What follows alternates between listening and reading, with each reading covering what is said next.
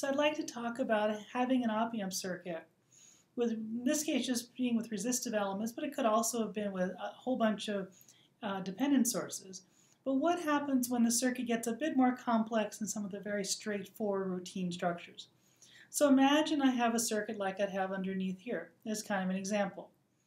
And you look at this circuit and you think, well, I could actually, I see a nice resistive feedback, but I have this whole network here. Now I know I can take that entire network and eventually make a one-port network out of it. And so I want to try to think about what are those concepts and implications, because very clearly I could take this whole part and make a one-port network, say a Norton-Equivalent. Now if I do a Norton-Equivalent, that would be great. And a lot I could do with this directly. In fact, directly I could imagine if I took this network and I made an RA and an input current source as a result of it, I could get two relationships both for RA and IN. You think, okay, great, so we're in good shape.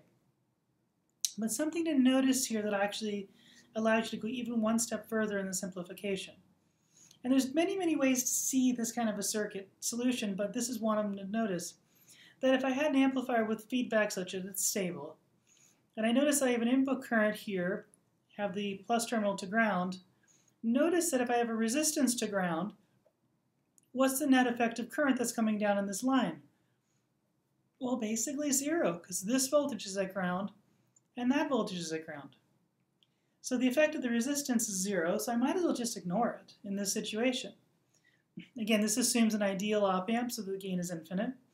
When it's not infinite, I might have to think about how much this will affect me, but in general, this is a fairly good approximation in many cases, such that basically is as if that resistor doesn't exist. What is the effect?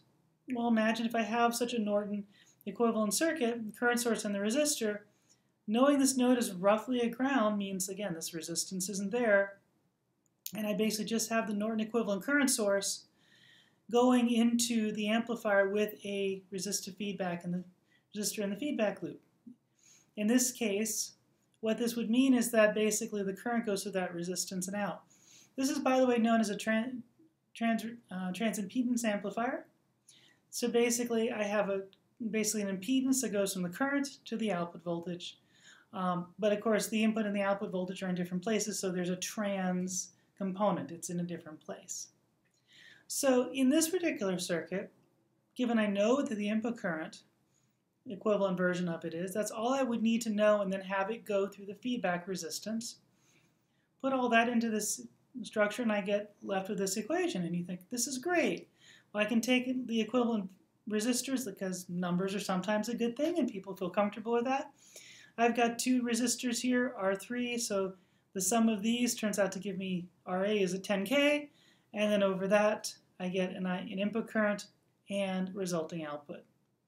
And the output current basically becomes negative at the input. You may or may not have guessed that from this initial structure, but once you kind of put these pieces together, it becomes pretty straightforward to kind of see this solution.